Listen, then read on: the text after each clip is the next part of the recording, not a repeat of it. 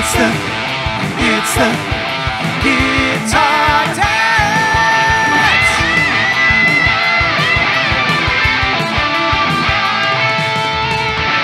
Welcome to the Guitar Dads Podcast, a podcast for guitar dads by guitar dads. This week, Noel Gallagher suggested I write this intro on paper to remember it. Roland, Fender, and Thomman think prices are broken and need to be fixed. And someone wants much more than a nickel back for their song. We're so good, we've already copyrighted this pod before recording. This week on the Guitar Dads Podcast.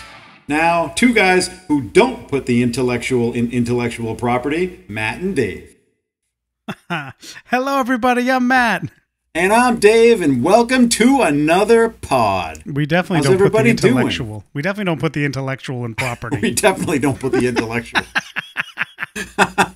And Noel Gallagher actually reached out and told you to write down stuff? Oh, I'm impressed. Absolutely. And you know who got upset about it? Liam. Well, here we are, episode 27. Yeah, episode 27. Thank you for listening. Thank you, everybody. It's so good. We love you. You guys are awesome. We love seeing the downloads because we know you guys are enjoying the content and the show, and we really appreciate it. And you guys really make it for us. So thanks again, as we say every week. You're why we keep doing this week after week. So thank you. I mean, that's a bit of a jump to a conclusion there, isn't it? Well, I mean, it is, right? If people didn't listen, would we do it? I mean, I don't know. I mean, maybe we would, but I don't think we would. No, I don't think we would at all. No. So thank you all to the listeners. We're just joking around. But check us out on Instagram at Guitar Dads Pod. We posted a number of new pieces of content up there this week, so check that out. Yes. And also check us out on Twitter at Guitar Dads Pod, and search hard for us on YouTube. We're kind of hard to find. Just type in Guitar Dads and look for our logo. We're on there. We're out there somewhere. Oh, there's some videos. Check them out. Yeah. Yeah, please do. Check those videos out. So what are we getting into today, Dave, in our news and notes section? Let's get into some news and notes. All right, first thing, let's get right into this Noel Gallagher thing. You actually sent me this. This is kind of funny. Apparently, Noel Gallagher forgetting lyrics? Tell me about this. So apparently he was performing. I don't know where he was performing. I forget. Do you remember, Dave? I totally forget. Anyway, apparently he was performing, and he was performing like one of his famous songs. I don't remember this article because I sent it to you a few days ago. But like he really stumbled over the lyrics and just forget it. And then he said he actually said like, I'm having a hard time with this. But whatever. I mean, this isn't a huge story to me, but I think it's kind of funny because it's Noel Gallagher. Oh yeah, I think it's great. I think it's hysterical. And it's like it's kind of funny. So if I look at this, let's see. Now, see, Liam would have stormed off the stage, right? He says he forgets lyrics while performing, and he said, I just have to make shit up. Now, you remember a Dave Matthews concert we went to back in the day, and he screwed up twice. Oh, yeah. I mean, look, artists screw stuff up all the time, right? And lyrics are hard to remember. And I can tell you, as a singer that sings in a band where we do about 40 songs in a gig, like, it's hard to remember all the lyrics. So right? then let me ask you then the question, because you're the perfect person to answer this, having to know all these songs, right? So yeah, now you see a lot of artists these days with like hidden prompters. How do you feel about that, and what's your take? I think it's totally fine. I do too. I have no issues with it. So this is the thing, right, Dave? I think we were talking about like shorts on stage on one of the things, and I was like, I don't wear shorts on stage. And so that's a big thing where cover band people get in arguments about it. The other big argument is iPads and music stands on stage. Right. And it's funny because people are always posting pictures of big acts with the teleprompters that are built in. They look like monitors, but they're really teleprompters. Steven Tyler's been doing it for years. He's been doing that for years. All the big acts that have like big catalogs have been doing this for years. And, I think cover bands that go through a lot of material, I think it's all about the performance. If you can perform and it doesn't take away from the performance and what you're doing, then I have no problem with it at all. Yeah, I think it's a problem if you're up there not really engaging the crowd and just reading off a teleprompter. But so what's the argument? What's the argument from people that are against the prompter on the stage then? And or for that reason, they just think it doesn't look professional, and they think it just doesn't look good. And like I say, I think it's all about if you're able to perform and not like stare at an iPad the whole time, then I think you're doing quite well. So I try not to I use it as like a guide where I'll just glance down at it, make sure I know the first words of a song and that kind of thing. So I make sure I don't get lost. That's kind of how I use it. But I still, maybe as part of your outfit, as long as you're not going to wear shorts, maybe part of your outfit is a shirt that says you try and memorize 40 songs. Yeah. And when I was younger, I didn't use it. Now, as I get older, I'm like, it's the technology's there, because when I was younger, we didn't have iPads. Let's just put it that way. When I was playing gigs, I actually would have loved an iPad when I was in my 20s at all those gigs, right?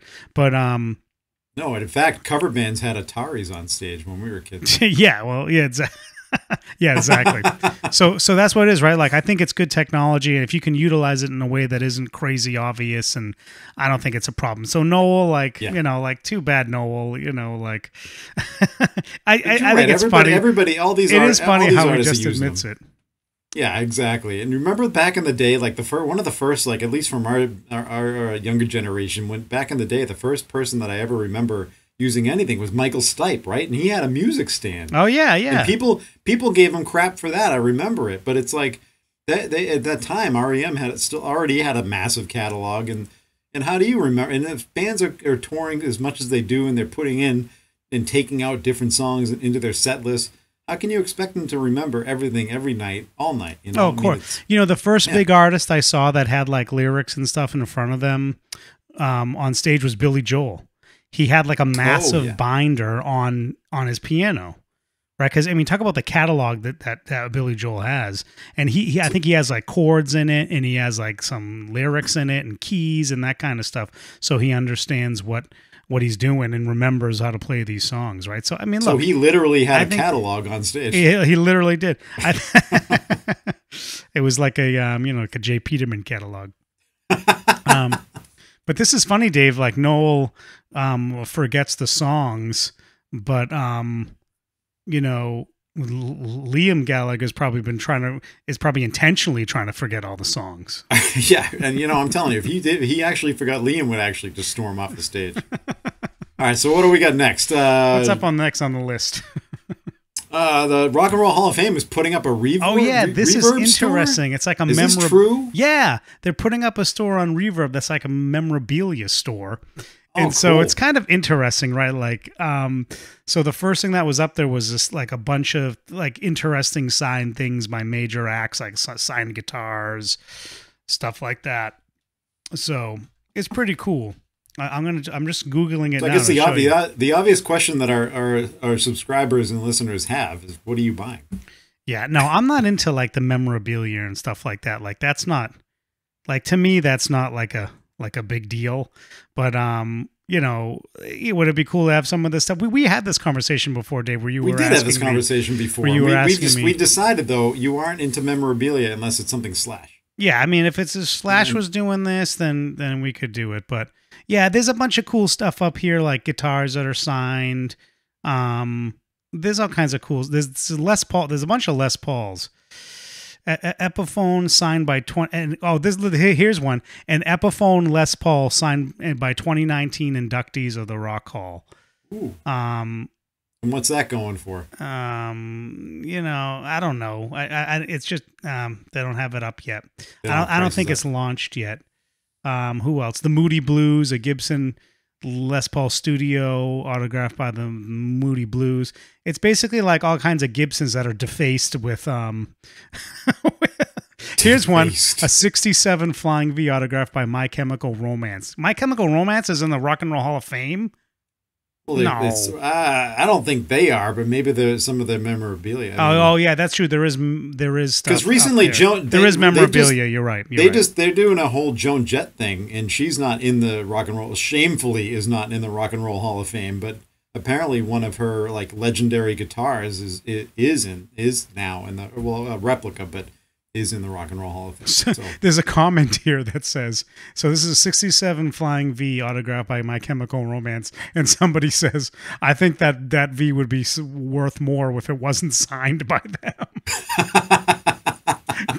Good point. Because it's like comment. It's like defaced. The 67 V would be worth something, but it's like defaced by all these signatures. You're right. Absolutely. So that's kind of my point on this is like, yeah, but it is interesting that Reverb's getting into this kind of stuff with memorabilia and Rock and Roll Hall of Fame. I mean, Reverb, I don't want to get into the Reverb thing, but, Reverb's got to do its thing to keep the revenues up now that it's owned by Etsy. So, it's what it is. It's kind of interesting. So anyway, let's move on. Make sure you check out our scroll back on our Instagram account. Look for our Freeverb meme. Oh yeah, John Cusack. John Cusack from Say Anything, or John Cusack, the pedal builder. Yes, that. There's a guy named John Cusack called Cusack Pedals. Yeah, it's true. Anyway, it is true. Anyway, so what's going on? What's going on with Nickelback, Dave? So Nickelback, I feel like hasn't really been at the forefront of the music scene for a long time, but they apparently are in a legal battle against some I forget the lead singer's name, but he was in a band Snowblind Revival, I guess a number of years ago, and Chad Kroeger. Chad, yeah. So no, not. So this dude is claiming that he wrote a song also called Rockstar. Oh. And it's very similar. Now, I'm not usually you see these copyright suits and you listen to both songs and you kind of go, yeah, I can see, yeah, definitely. I get where they're coming from. Yeah. This, I don't know if you've listened to it, but to me they're very unique. So now, apparently, a judge said this can go forward. There's enough in the case, so we'll see where this ends up. But this is one of the many things that Rick Beato went berserk on a bunch of his videos. You remember there was the one with Stairway to Heaven. That was the latest huge one. That was the most recent big one. And I think Zeppelin had to pay on. Did Zeppelin lose that case? Good question. Did they? Let's check it out. I think they did. I think they lost. And what do you remember the name of the band? I don't remember the name of the band. I should know all these things, but I really don't. Oh, geez, you're supposed to know this stuff. While you're searching, I'll give you a couple other notable. It's one. So the latest news was from October 20. They have won the appeal of the copyright case over of Stairway to Heaven. So they won. Apparently it's probably still tied up in the courts. Oh, I bet that's going to go on for a long time. Yeah. The final possible legal challenge. So this is. It looks like they won an appeal, and the appeal could keep going. But here's the thing, right? This thing happened in 2014, and it's been going on kind of ever since then. They won the case in 2016. It was revived on appeal in 2018, and then it was upheld. And so this is a big thing. They wanted a lot of money. What's interesting to me though with these things, these are always very interesting cases to me because it's kind of subjective, right? Totally, yeah. And so and then it depends on who you got on a jury and who's. It's like. And then with us, I mean we love Zeppelin and we don't want to see we want to see them come out in the as winner in this obviously, but sometimes if you did you listen to the song in contention, right? It you can see the point. It's similar, yeah. In this, so the name of the band is Spirit. Yeah, Spirit, that claim this. And if you listen to the intro to this Spirit song, it is a little bit similar. But similar. But Jimmy Page is like, look, we don't know, we don't know the song. So yeah, but you know what? Too, they were back then. They were probably so high they had no idea that they were actually they probably heard the thing and. It just got into Jimmy's head, and next thing you know, he's putting it down on his guitar. So who knows? Yeah. But. So anyway, but these copyright things, I think it does get a little bit out of control because it seems like the courts aren't super strict about this, And the real problem with it, and this is what Rick Beato and a bunch of other YouTubers and artists were complaining about when this stuff came out, was basically like, where does it end? Like, you can't copyright a chord progression, right? Exactly. And that's right. And there's been a lot of cases. I think like There's one of them was so many chords, people. One of them was like the Katy Perry case, one of her songs, and yeah, it's like wait a minute, that's a chord progression. That's not, that's not the time. It's not the rhythm. It's not these things. Like, how can they actually do it? So it gets really sketchy with these really copyright messy. cases. So anyway, Well, but a couple of they're more going to recent keep ones, happening. too. But I don't feel they so will. bad for Nickelback. Let's just say. I don't feel bad for Nickelback. Now, I do feel bad for the one I do want to bring up. Is, do you remember recently, or more, a few years ago, but not too long, Sam Smith and Tom Petty? Oh yeah, because yeah. Sam Smith, Stay With Me and Won't Back Down, and those again kind of similar. So I can see, yeah, I can a little definitely bit similar. see where Petty was coming from. Yeah. Yeah, So, yeah. I mean, then, and the other famous one was Huey Lewis in the News and the Ghostbusters theme. Oh, really? Yeah. I didn't know about that one. The Ghostbusters theme that goes dun, dun, dun, dun, Yeah. Who are you gonna call? That is, they won the case. They sued Huey Lewis in the News. Their song, "I Need a New Drug." I need a new drug. Do do do do do. When the world made me sick.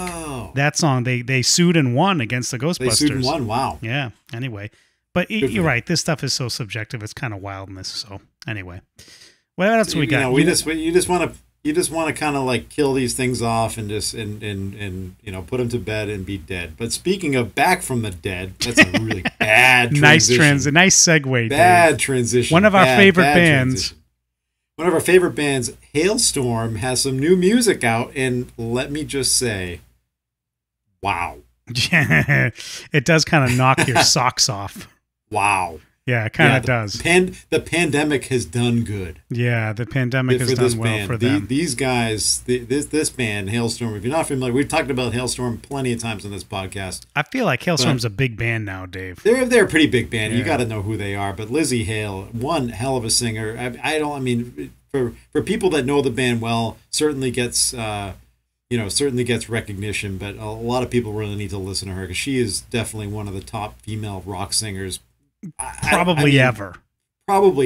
Yeah. She's just got like one of pipes. her idols is Ann Wilson from Heart, and I'll tell you what, she gives Ann Wilson killer, back in the day. Ann Wilson still sounds good, but back in the day, Ann Wilson was like a force to be reckoned with, and Lizzie Hale's kind of like that. She's kind of amazing. So I'm really looking forward to this. Song? I love it. I think it's like classic Hailstorm stuff. I'm really into this. I can't wait for the album. It's very exciting. So really excited to see this. We called this, Dave, about, when we started this podcast, that all these artists are going to use all this quarantine time to write some amazing material. And it's, it's trickling out, I would say. Some artists have already released the albums, and it's trickling out, and we're going to start to see even more from all our favorite artists. So yeah, it's really awesome. I think it really speaks to, like, look what they can really do when they have time. Oh, because half of these bands are just constantly touring, and I'm not saying that's affecting the material, but certainly when you're sitting around your house and all you really do have is time, and you're probably being inspired by some dark things, and that's kind of the Hailstorm sound. It's true. You can't help but put out this stuff. So yeah, great song. It's called "Back from the Dead." Check it out. It's really awesome. It's really great. I love it. So exciting stuff as we wrap Hailstorm. All right, let's wrap up a couple of other quick news notes here. Bush and STP are announcing a fall co-headline tour. How do you feel about it? Yeah. The STP guy that they got to replace, Weiland is he's good, but he sounds like Weiland. It's like a Journey. He sounds exactly like It's like a Journey thing for me, Dave. I'm not gonna lie. So anyway, and Bush, never was a huge fan of Bush, but they're cool. They kind of rock. Yeah, Bush kind of rocked. Yeah, I mean, it's kind of this is more like a nostalgia tour to me. This is a total nostalgia tour. Absolutely. What else?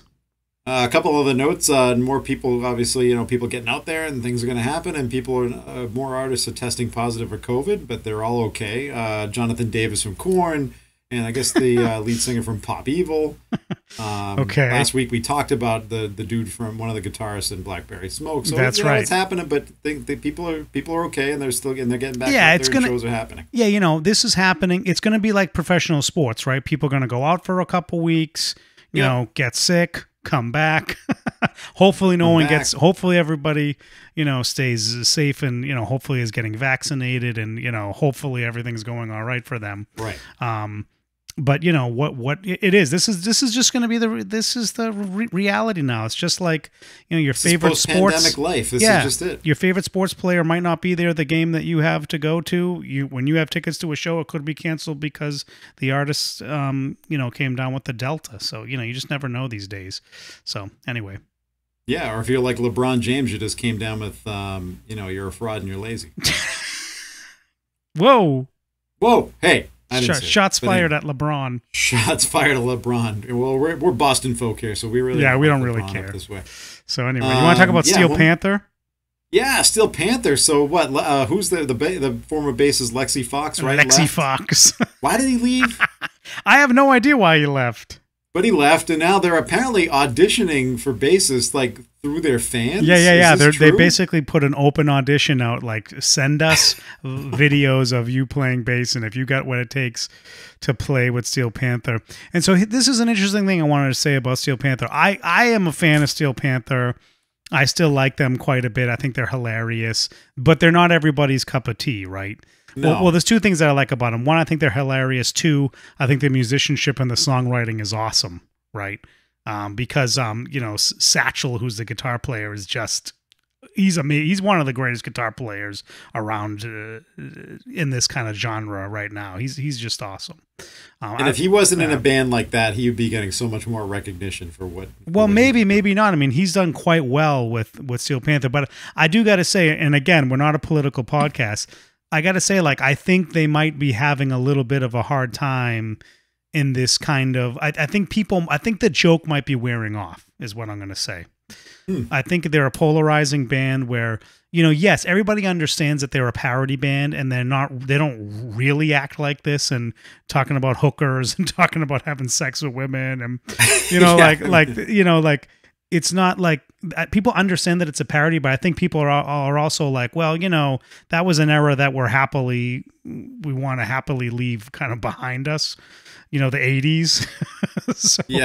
So like in terms of the excess and in terms of how women were treated and all that stuff, right? So I think that's their whole shtick. That's their whole shtick, right? So I think that's the thing is I think the joke might be getting. The only reason I say this is because just today I was looking through a list of local shows, Dave, and they usually play at least once a summer. They usually play the Hampton Beach Casino Ballroom. Yeah, up in New Hampshire. Yeah, and they're playing like a much smaller bar down in Hampton Beach called Wally's, which isn't a small place, but it's maybe half the size of Hampton Beach. I don't know if that's because of COVID or it's because, you know, maybe Steel Panther is falling out of favor a little bit. I don't know. So it's kind of interesting to see what happens with Steel Panther. Now their bass player, they're going to keep going. I'm sure they have great followings down south and on the West Coast and stuff, but it'll be interesting to see what happens with Steel Panther. But Steel Panther, I mean, but they still got some classic great stuff, and the guitar playing alone is incredible. So. The guitar playing it's just pretty top. It's outrageous how good he is. Yeah. So anyway, yeah. So what do you think, Dave? Is that the news and notes? That wraps up our news and notes, and let's move on to our gear, kind of a gear segment, gear related. An interesting story came out. Why don't you tell everybody about it? Oh yeah, so interesting news came out, and this has apparently been going on. So this is news coming out of Europe. So Germany has come out and fined Thomman, who was like a massive retailer in Germany, basically Germany and all of Europe, for music instruments and everything. They're basically like the guitar center of Europe. I think they're mainly like a mail order thing, but they're like the Sweetwater of Europe. But I think they're even bigger than Sweetwater. So they were fined along with Boss, not Boss. Well, what is it? What is it? Roland? Yeah, it's Roland. So Roland, which is the parent company of Boss, Parent company, yeah. Basically all the big people in the industry. So it's Roland, Fender, Yamaha, and Fender were fined along with Thomman and then these other really big European retailers. And what they're fined for, they're fined a big bucks, like $20-something million. I guess for them it's not big bucks, but it's still like 21 million euro, which in my quick conversion calculation would be 24.5. Oh wow, very good, Dave. Yeah. So I mean, that's not big bucks in the scheme of these companies. That I mean, like that's not huge dollars in the scheme of these companies, but it's enough to send a message like stop this. So basically, what they got fined for doing is what they call in Europe price fixing.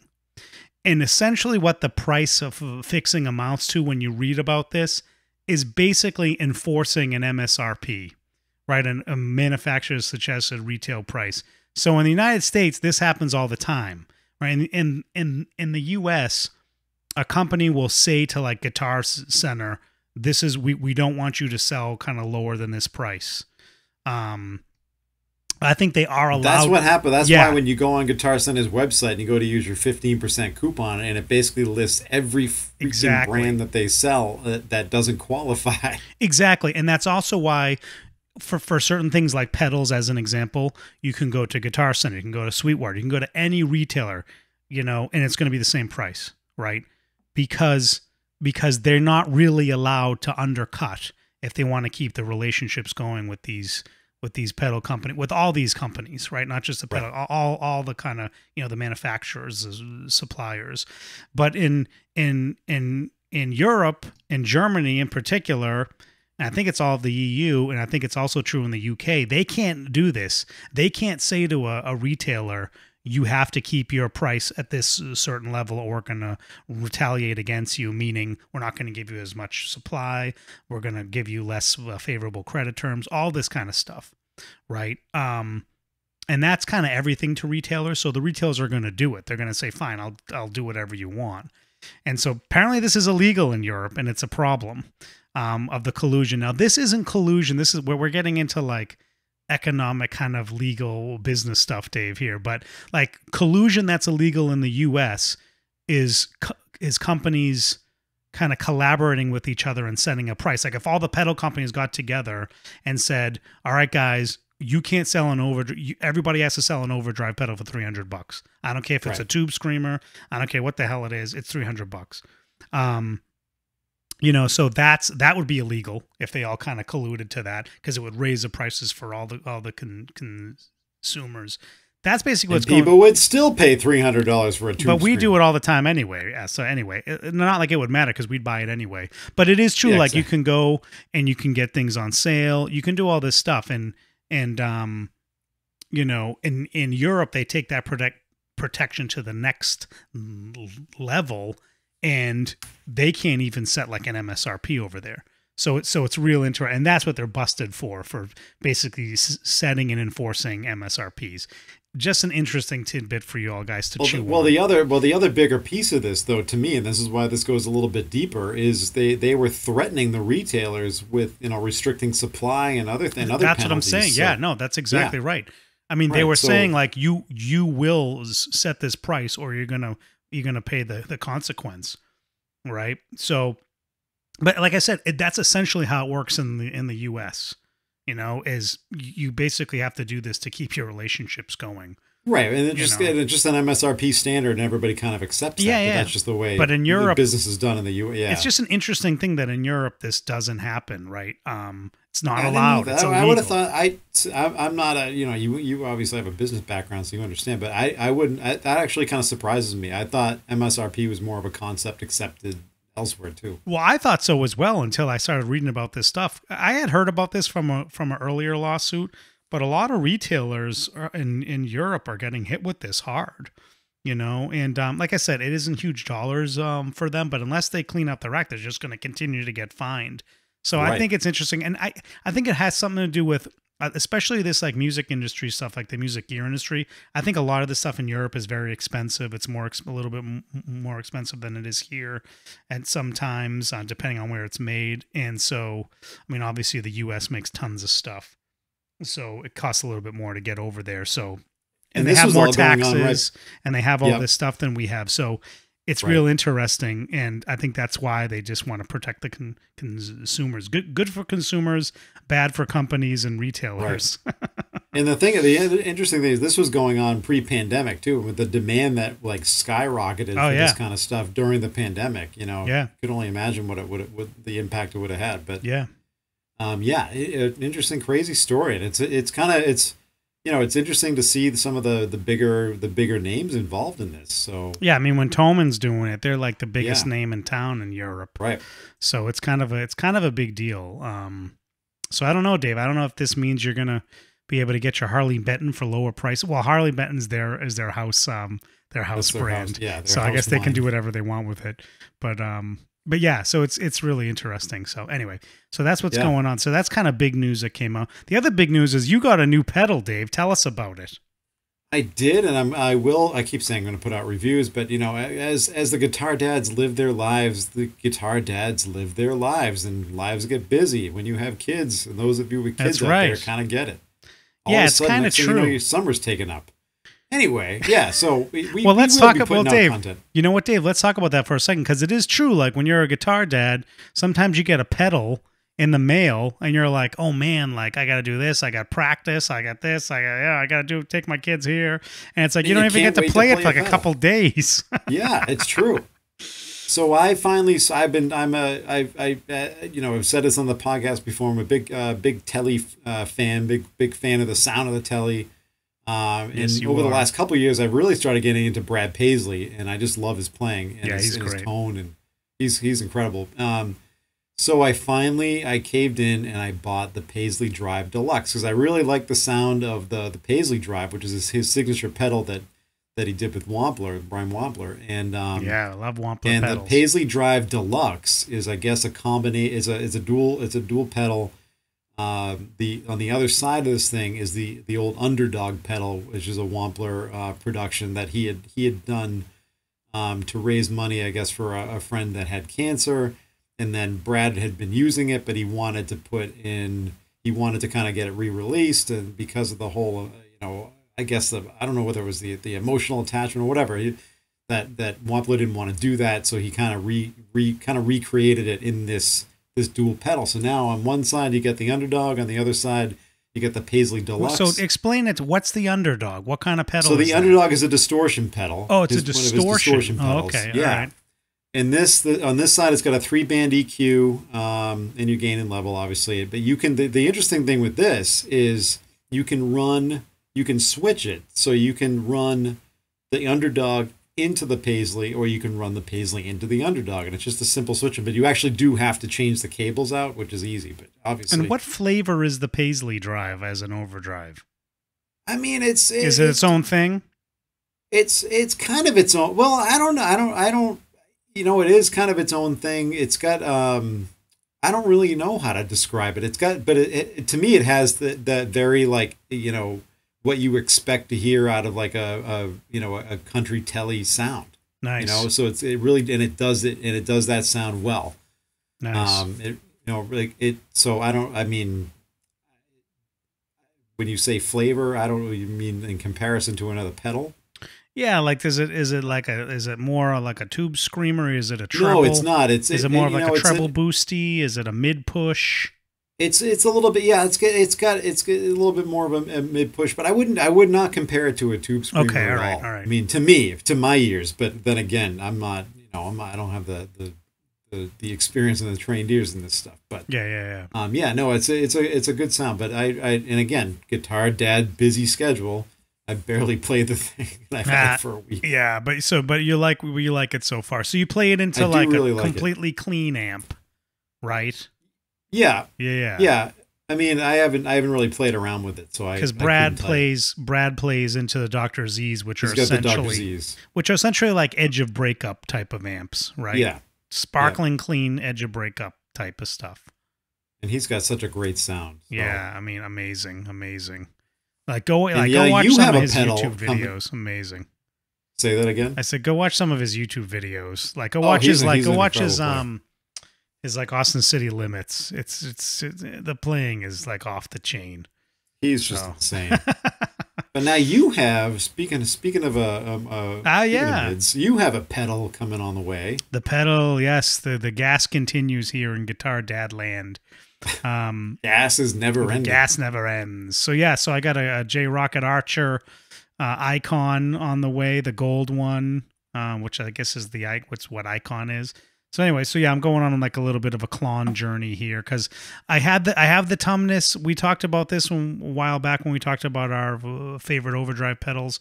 I have the Tumnus, which is the Wampler kind of clone, and it is an incredible pedal. Dave's got one, right, Dave? Yeah, I mean, now you wanted to. The reason you wanted one is because you have now 2 rigs going, right? So you have because I got my home playing rig, which is the Silver Jubilee, and a bunch of different pedals, a bunch of overdrive pedals that I use. And I don't have like a clone in that kind of array of overdrive pedals. I have a Tube Screamer.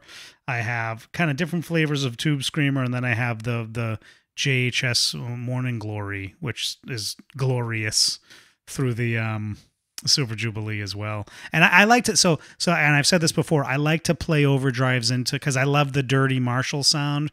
So I do like a dirty, I would say a crunch. I don't do like a heavy distorted Marshall, but I'll do like a nice crunch Marshall sound and then layer the overdrives on it. And I think it sounds so good. So, yeah. And the Telly sounds great through it too, Dave. The Squier Classic vibe through the Jubilee with some overdrive. It just sounds so good. So.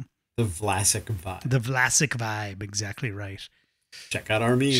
Check out our memes. But yeah, so that's coming, and then I don't know, Dave. I think we might have to take a field trip and pick up some more clones.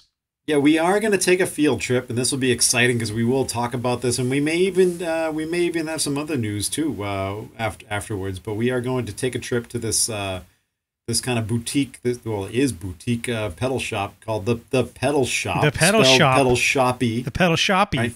Yeah. So this is a cool place. Local to us in Massachusetts. Yeah, we're gonna go down there. Yeah, it's actually located. Finally check them out. It's located in Plymouth, Massachusetts, next to Plymouth Plantation, next to the which is where the Pilgrims. It actually is literally down the street from where the Mayflower is. It is. Yeah. Yeah. Literally. So Dave and I are going to go there, maybe pick up some more clones and other pedals, and we're going to have a fun time. And the other thing that's happening, which hold on one second. I don't think our listeners really know. But did you know the first like Tube Screamer-ish sound came from an event that the Pilgrims actually ran? Oh yeah? Yeah. The other thing, and there's another very special trip that I'm taking coming up that we'll talk about more on the next podcast. Yes, go ahead. Just stab me in the heart. Do it this week. Do it next week. We'll leave you with that cliffhanger. And we're going to leave you with that cliffhanger. And I think that takes us to the end of this week's Guitar Dads podcast. So thank you again for listening. Please subscribe. Really helps us out. Check us out on Instagram at Guitar Dads Pod. Search for us deeply on YouTube and find us and hit that notification bell so you don't miss any of the content. And please subscribe. Also helps us out there. And any suggestions for the show? We'd love to hear comments. And you guys really help us drive the show. So we really appreciate you. Any last words for our listeners? I think that's it. Catch you guys on the flip.